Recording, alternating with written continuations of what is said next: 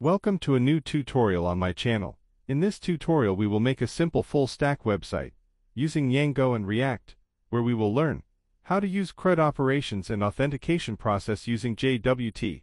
This is a demo for the project and I hope you enjoy it and learn a lot of new things. And don't forget to like and subscribe to see the latest tutorials on my channel. Welcome to my channel. Now let's start. In today's tutorial, we'll build a full-stack web application using Django for the backend and React.js for the frontend. With a deep dive into the code, let's get started. First, we need to set up our development environment. We'll start by creating a new project directory and setting up a virtual environment Django, the web framework we'll use for our backend. Django REST Framework is a powerful toolkit for building web APIs. Django REST Framework Simple JWT, SYN Web Token Authentication Support for Django REST Framework. Django Admin Start Project Backend creates a new Django project named Backend. In the current directory Python manage py start app posts, creates a new Django app named posts. Those are the commands that we will need right now to start our Django application. Now we need to open our project and go to the settings file. But what is this settings file? The settings py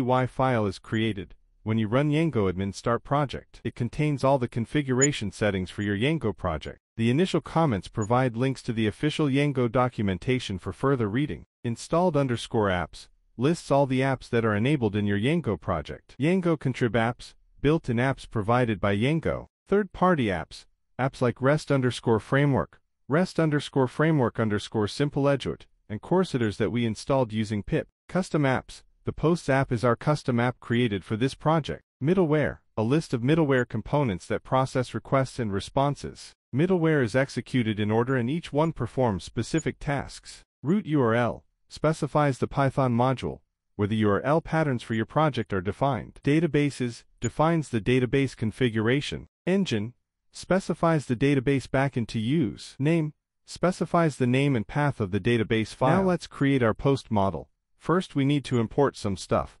The first imports Django's models module, which provides the base class model and various field types for defining database models. The second imports the user model from Django's built-in authentication framework, allowing us to create a relationship between posts and users. Next we will define a new model class named post that inherits from models.model, which is the base class for all models in Django. This tells Django that post is a model that should be mapped to a database table next the author line. This creates a many-to-one relationship with the user model, meaning each post is authored by a single user, but a user can author many posts. On delete cascade, this ensures that when a user is deleted, all posts authored by that user are also deleted, maintaining referential integrity. And related to posts, this adds a reverse relation, allowing us to access all posts by a user. The title line defines a string field with a maximum length of 100 characters. It's used for short text fields like titles. The next line defines a large text field suitable for storing the main body of the post. Unlike char field, text field doesn't require a max length argument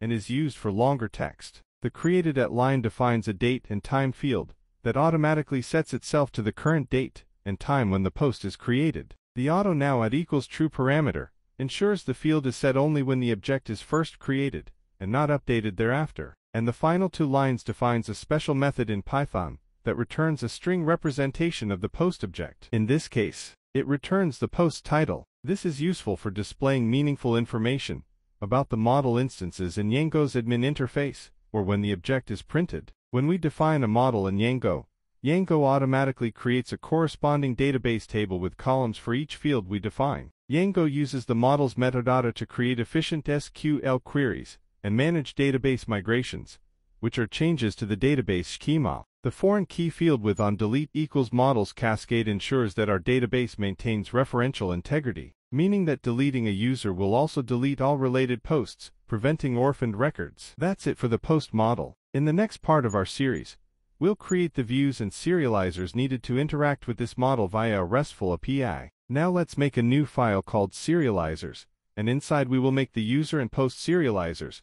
First, the user serializer. We first define a new serializer class named user serializer that inherits from serializer's model serializer. Model serializer is a shortcut that automatically creates a serializer class with fields that correspond to the model's fields. This nested meta class is used to specify metadata options for the serializer model=user, specifies the model to serialize. which is the user model in this case fields, specifies the fields to be included in the serialized representation, and the extra specifies additional settings for fields. Here, it makes the password field write-only, meaning it will not be included in the serialized output, but can be used to create or update a user object. Next, the create method. This method overrides the default create method to handle user creation. Validated data. This dictionary contains the validated data for creating a new user. This creates a new user using Django's built-in create user method, which handles hashing the password and other necessary steps. Then we return the newly created user object. The post model is the same, but the extra is different, where here this makes the author field read-only, meaning it will be included in the serialized output, but cannot be used to create or update a post object. Serializers in Django REST framework work similarly to forms in Django. They validate input data and convert it into a format that can be easily rendered into JSON or other content types. By using Model Serializer, we leverage Django's ORM to automatically generate fields and validation logic based on our models, reducing boilerplate code. The extra quargs parameter allows us to customize the behavior of specific fields, such as making the password field write-only or the author field read-only. Overriding the create method in user serializer lets us handle special cases like hashing passwords, ensuring that sensitive operations are performed correctly. That's it for our serializers. In the next part of our series, we'll create views and endpoints to interact with these serializers. Now let's dive into the views. First, we define a new view class named post_list_create that inherits from generics list_create_API view. List_create_API view is a generic view that provides get and post methods for listing and creating objects. Then we specify the serializer class to use for this view, which is post_serializer, and specifies the permission class to use for this view. Is authenticated ensures that only authenticated users can access this view. Then the getQuery method. This method defines the query set for this view. User equals self-request user, retrieves the current authenticated user. Return post objects filter. Author equals user, returns posts authored by the current user. Then the create method. This method handles the creation of a new post if serializer is valid, checks if the serializer is valid. Serializer save author equals self-request user, saves the post with the current user as the author. Else, print serializer errors, prints validation errors if the serializer is not valid. Then the delete. This line defines a new view class named post_delete that inherits from generics destroy_API view. Destroy_API view is a generic view that provides a delete method for deleting objects. Then we specify the serializer class to use for this view, which is post_serializer, and check permissions. Then we use the getQuery to return posts authored by the current user. Now for the create user view. First we specify the query set for this view. In this case, it's all user objects. Then specifies the serializer class to use for this view, which is user serializer. And finally specifies the permission class to use for this view. Allow any ensures that anyone can access this view, which is appropriate for user registration. Generic views. Django REST framework's generic views provide a lot of built-in functionality, allowing us to handle common actions like listing, creating, and deleting objects with minimal code. Permissions. The permission class's attribute lets us control who can access our views. Is authenticated restricts access to authenticated users, while allow any allows public access. Query sets. The getQuerySet method allows us to filter the objects returned by our views based on the current user, ensuring that users can only interact with their own posts. Serialization. By specifying serializer class, we ensure that data is validated and transformed according to our serializers, maintaining data integrity and providing clear error messages when validation fails. That's it for our views. In the next part of our series, we'll set up the URLs to connect these views to endpoints, making our API accessible. Now, for the URL file. The path posts. This specifies the URL pattern. In this case, it's posts. This means that when a request is made to your domain/post, this will match. The asView part. This connects the URL pattern to the post list create view. The asView method is called to convert the class-based view into a view function that Django can use. Then the name. This gives the URL pattern a name. Named URLs can be referred to in templates and other parts of the code, making them easier to manage and update. The next URL is the same, but for the last part. In the link, the int pk part is a path converter that captures an integer value from the URL and passes it as a keyword argument to the view. pk stands for primary key. URL routing. Django uses URL routing to direct incoming HTTP requests to the appropriate view based on the URL pattern. This is defined in the URL patterns list. Path converters. Path converters like int.pk capture values from the URL and pass them as arguments to the view. This makes it easy to work with dynamic URLs that contain variable parts. Class-based views. By using as view on our class-based views, we convert them into view functions that Django can call when a matching request is received. This method handles the instantiation of the view and the dispatching of the request to the appropriate handler method, get, post, delete, etc. Named URL patterns. Giving URL patterns names allows us to reference them easily in templates, forms, and other parts of the code. This makes our URLs more maintainable and less error-prone. Including other URL configurations. By using the include function, we can reference other URL configurations, promoting modularity and making our URL routing more organized. This allows us to keep our URL patterns manageable as our project grows. Modularity. Separating URL configurations into different modules helps keep the codebase clean and maintainable. Each app can have its own URLs file, defining its specific URL patterns. Now we need to make two commands. The first one is the make migrations to make the migrations needed, and then migrate to add the models that we created to the database as a table. After that we will create something called super user to access the admin panel. Django comes with an admin panel that we can access, but to do that we need to create a super user that has access to it. After we created the user we will run our server and test it. This is the admin panel and you can access it with the credentials of the super user that we just created. After that let's try to access our post root, and when we try to we will get error that we are not authenticated, and that is because we made the isauth true in the views. So to authenticate we will need to make a front end using React and then login and access the posts. But before that let's make the auth URLs. The API token URL connects the URL pattern to the token obtain pair view, which handles JWT token issuance. The refresh URL connects the URL pattern to the token refresh view, which handles JWT token refresh. The auth URL specifies the URL pattern for DRFs built-in authentication views. This includes the URL configuration for the default authentication endpoints provided by the Django REST framework. JWT authentication, the token obtain pair view, and token refresh view views handle the logic for issuing and refreshing JWT tokens. These tokens are used for authenticating users in a stateless manner, including other URL configurations. Using the include function for REST framework URLs adds a set of default authentication endpoints provided by the Django REST framework. This simplifies adding authentication functionalities to our API. Now if we try to access the roots we can create a new user using this interface. And now let's go back to our code to make the front end. But first we need to install the CORS package to handle CORS errors, where we ensure that our backend is configured to accept requests from your front end. And next we need to add some code to the settings file for the CORS.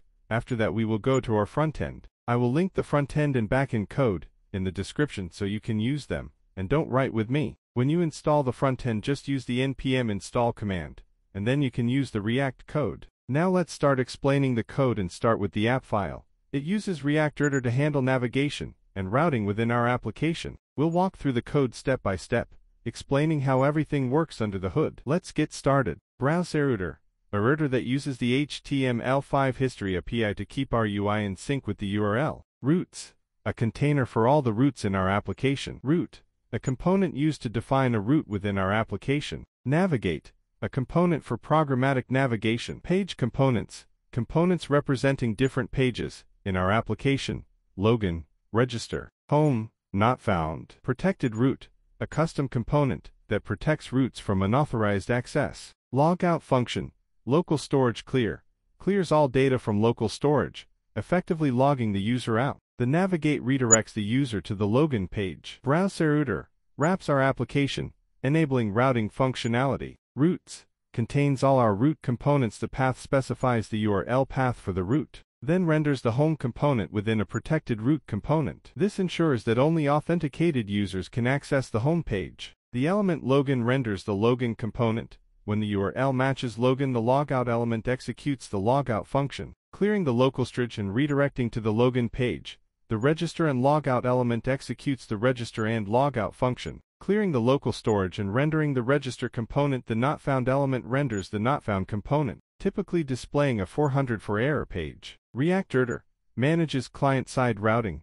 allowing us to create a single page application with multiple views. State management, using local storage to manage authentication tokens, enabling persistent login sessions across page reloads. Conditional rendering, the the protected root component conditionally renders based on user authentication status. Now the form component used for user login and registration. We'll walk through the code step by step, explaining how everything works under the hood. Let's get started. Use state, a React hook that allows us to add state to our functional component API, a custom module for handling API requests. Use navigate, a hook from React.js used for programmatic navigation. Access token, refresh token, constants that hold the keys for storing JWT tokens in local storage. Form.css, a CSS file for styling the form. Loading indicator, a custom component to show a loading spinner. State hooks, we initialize state variables for username, password, and loading. Username and set username, manages the username input state password and set password, manages the password input state. Loading and set loading, manages the loading state. Use navigate hook, allows navigation to different routes programmatically. Name, determines whether the form is for login or registration based on the method prop. Handle submit, an asynchronous function that handles the form submission. Then, we set the loading state to true when the form submission starts. Then we prevent the default form submission behavior. The API post sends a post request to the specified route with the username and password. If method is login, stores the JWT access and refresh tokens in local storage and navigates to the home page. If method is register, navigates to the login page. Catch block, displays an alert with the error message if the request fails. Finally block, sets the loading state to false once the request completes. Then form, defines the form element and attaches the handle submit function to the onSubmit event. And finally export default form, exports the form component as the default export, making it available for import in other parts of the application. State management, React's use state hook allows us to manage and update the component's state efficiently. API interaction, the API post method abstracts the details of making HTTP post requests, simplifying interaction with our backend. Navigation, the use navigate hook from React.js enables programmatic navigation, improving user experience. Local storage, storing JWT tokens in local storage provides a way to persist user authentication across page reloads. Next, the load indicator, which only show a loading icon while the page is loading. After that there is the post file, which only shows the post that we have with a delete button to delete the post. Next we have the protected root. It ensures that only authenticated users can access certain parts of our application. We'll walk through the code step by step, explaining how everything works under the hood. Let's get started. State management.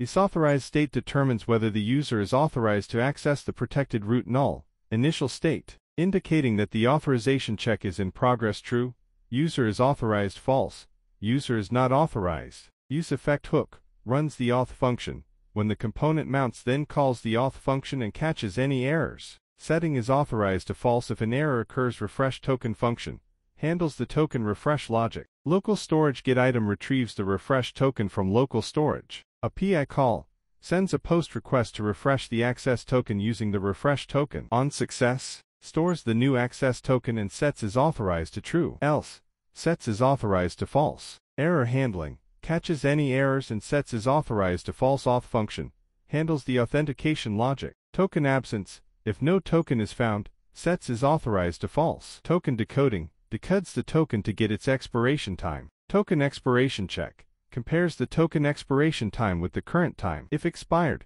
calls refresh token to get a new access token. Else, sets is authorized to true. Loading state, renders a loading indicator while the authorization check is in progress. Is authorized, if true, renders the children. Else, redirects to the login page, and finally exports the protected root component as the default export, making it available for import in other parts of the application. We are using JWT tokens for authentication, validating and refreshing tokens as needed. Now the home file. This component is crucial as it handles fetching, displaying, creating, and deleting posts. We'll break down each part of the code to understand the mechanics and concepts at play. Let's get started. State variables, posts, stores, the list of posts fetched from the backend content and title, store the values for the new post being created. Use effect, runs the getPost function once when the component mounts. Dependency array, an empty array ensures this effect runs only once. API call, sends a GET request to fetch posts. Response handling, updates the post state with the fetch data. Error handling, alerts the user in case of an error. API call, sends a delete request to delete a specific post. Response handling alerts the user about the result and refreshes the post list. Error handling alerts the user in case of an error. Event handling prevents the default form submission behavior. API call sends a post request to create a new post with the provided content and title. Response handling alerts the user about the result and refreshes the post list. Error handling alerts the user in case of an error. Post section, heading, displays, posts. Mapping posts iterates over the post array, rendering a post component for each post. Create post form. Form structure consists of input fields for the title and content, and a submit button. Form submission calls create post on form submission. React hooks use state manages local state for posts, title, and content. Use effect fetches post when the component mounts. API interaction API.get fetches the list of posts. API.delete deletes a post. API.post creates a new post. Conditional rendering displays posts dynamically based on the fetch data. And that's a wrap for the home component. We've covered everything from fetching data to handling user interactions and rendering content dynamically. Next we have the login page, which just takes us to the API token root, and the not found page, which displays a 404 page. And finally the register page, which takes us to the register root, and that's it for our simple full stack application. I hope you liked it, and if you have any questions you can ask me down below. Thank you for watching, and see you in the next videos.